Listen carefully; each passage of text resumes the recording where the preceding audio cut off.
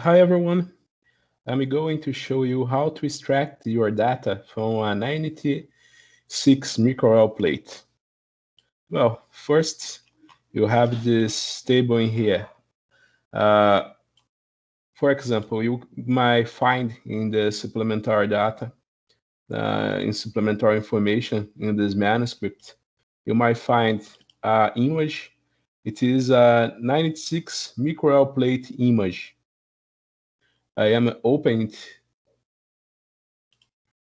this image. You can see this image right in here.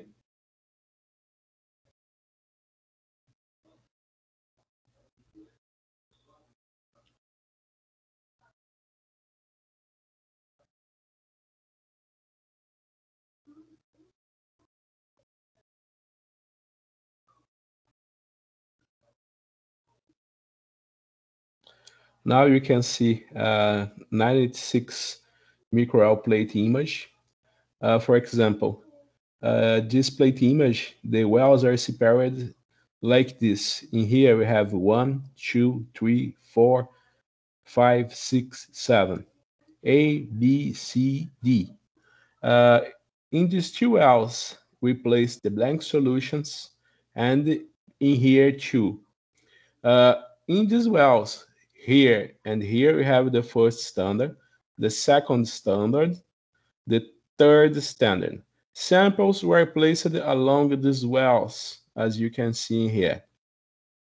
So the samples were placed in here at this region, and your standard solutions that you use to do your standard calibration plot, you have to place them in here. Here at these lines, you have the blank and standard solutions that you use to do your standard calibration plot. Well, you have to take the G values, the green values. You have to take the green values from all these wells. I have talked a lot about it. When I begin this kind of work in almost 5 years ago, I have begun to work with this. We could we do in a software cuts of ash well, and then we process these cuts using some software like MATLAB, RProject, Python. It is very complicated, and it's also take a lot of time. You can do this. You can take the G values from all these wells in a very simple manner, and it is extremely easy and simple. I'm going to show you how to do it. Now, for example, I have saved the Spirit suite that we're going to use and the displayed image in my desktop, right in here, Spirit suites. In the support information of my manuscript, there is this file in a zipped file. You just need to uncompact this past, this data, and extract this suite to here.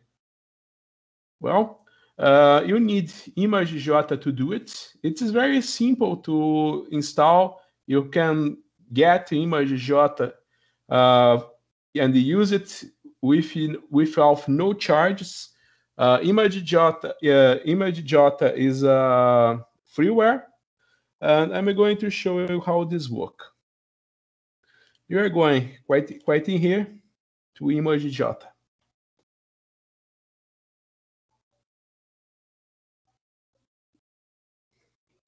You just need to open ImageJ. Right in here, you click File, Open. Now we are going to open your 96 micro-plate image. I have taken this picture. I have saved this picture at my desktop. We are going for desktop. In Portuguese is área de trabalho. Now I am going to the the data. I'm going to open this. I'm going to open my plate image. I click in the first well of my 986 micro plate, and I see the position of this well. Quite in here, I see the position of this well. Look, you can take note of the position of the first well. I'm going to take note using a piece of paper and a pencil. And I will take note of the position of the last well in my image. I can see quite in here the values of the positions of my plate image. I am taking the coordinates of the first well and of the last well in my plate image. You can see quite in here, for example, you have image in a plan. You have the axis. When I put my mouse in this well, I see the position in the axis of this point. It is shown quite in here. The same thing happens for this well, as you can see it quite in here. Now I'm going to take the G values of all these plates, these wells, at the same time. I'm going here, plugins. I have put this path in here, but you can do it too for going to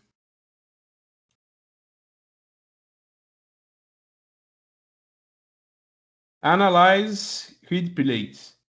You can come into here, you click in plugins, analyze ReadPlate. In here, you have detailed information how you can do it. I can extract green, blue, red, and gray values. I am going to green values. I click in here. It was already selected for a 96 micro plate. The only thing that I'm going to change is the position of my plates. For example, I have taken note. The positions were for the first well, A1, it was these values. And for the last well, that is A12, right in here, it was 26.72.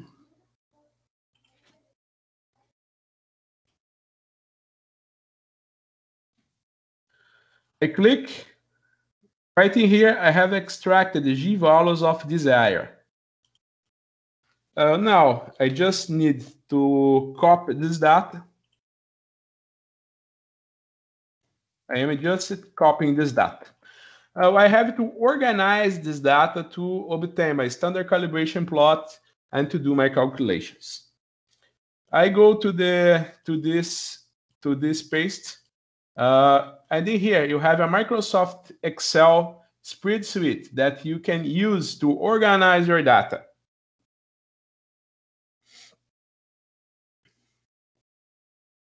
I am opening the Microsoft Excel.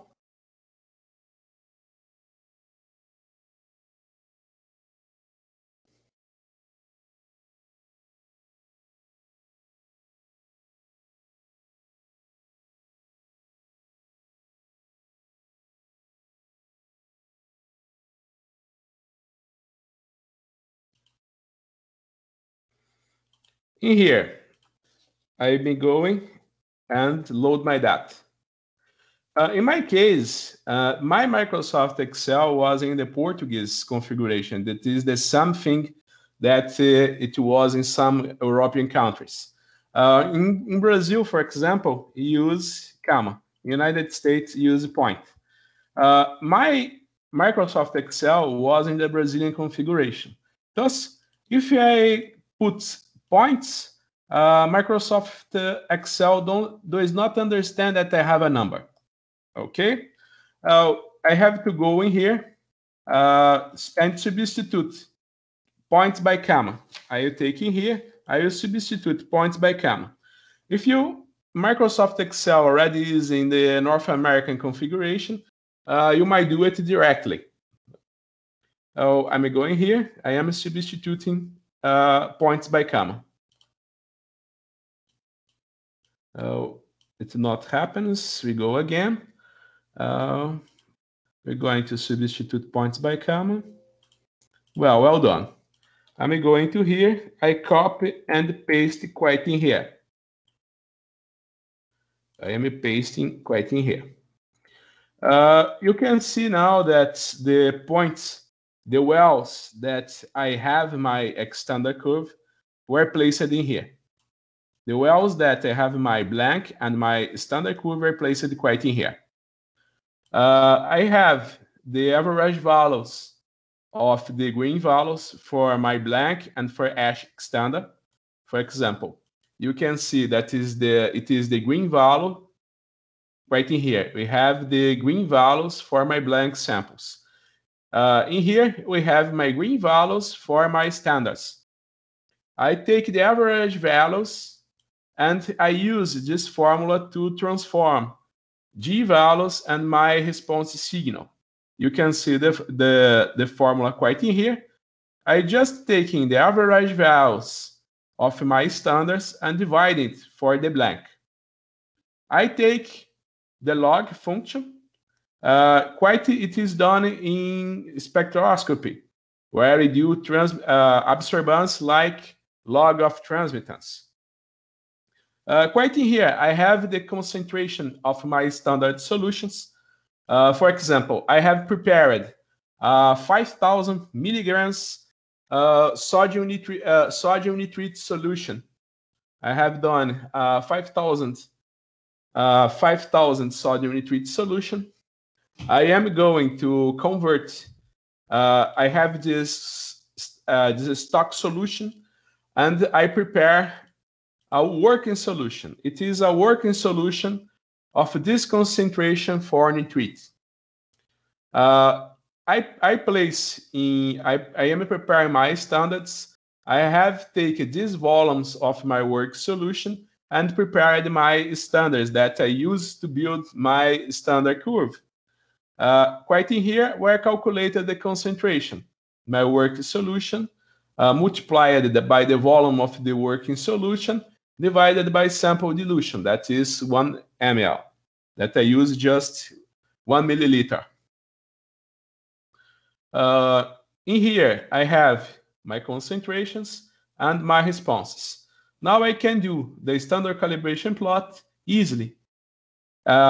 This file that I sent for you, you can see when you load the data quite in here, you just see the standard curve quite in here.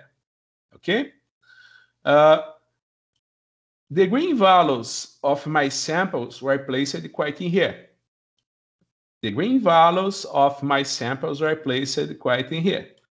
These values are the green values of these wells. Okay. Now I change these green values in analytical signal exactly as I have done for my standard solutions. I use my standard calibration plot. Look, quite in here, using the Microsoft Excel function linest, I have obtained my standard curve. Now, I use my standard curve to calculate the concentration of my samples. In here, I have green values of my samples. In here, I have changed my green values in analytical signal.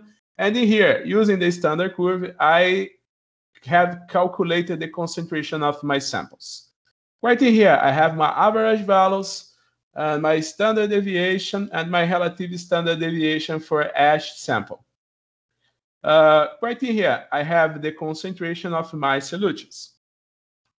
When I prepared these are sausage samples that I have extracted and determined the nitrite concentration using the grass assay. What I have done, I place these 8 of sausages in a beaker. I have added 100 milliliters of water, deionized water. Then I have added borax iron cyanide, iron 2 cyanide, and zinc sulfate. I have a final volume of this is the final volume of my samples. Thus, I have a convert. I take my concentration in micromole per liter and multiply it by my final sample volume. I have the amount of moles that I get at each sample. Now I divided by the sample mass, and I have my concentration in micromole per gram. I multiplied it by 1000 and divided by molecular weight, and I have my concentrations. I have the concentrations of my samples quite in here. It is the nitrite concentration in my samples. It was expressed as milligram per kilogram. Okay. In here, I place the samples, the mass of my samples, the nitrite molecular weight, and the final volume of my solution. And the nitrite concentration in my sausage samples are calculated quite in here. I have done ash sausage sample 6 times, so I have ash sample in here. Okay? I am showing you how you can use ImageJ to extract green values and how you use Microsoft Excel to obtain your standard calibration plots, and how you can use this Microsoft Excel to calculate the nitrite concentration in your samples. You believe that you might simple come and extract the ash green value of the well, but it's a very tedious work. It takes a lot of time. It is very boring and very time consuming. Okay? Now, I have in a simple step taking all the green values of my microwell plate. I have inserted the green values, the average green values right in here, and my Microsoft Excel spreadsheet have organized my data, have built my standard calibration plot, and it also calculated the nitrite concentration in my sausage samples. I expect that you like. I'd like to thank the American Chemical Society and the Journal of Chemical Education for all the support and attention that I get with my publications. Thank you very much for your attention, and I expect that you enjoy.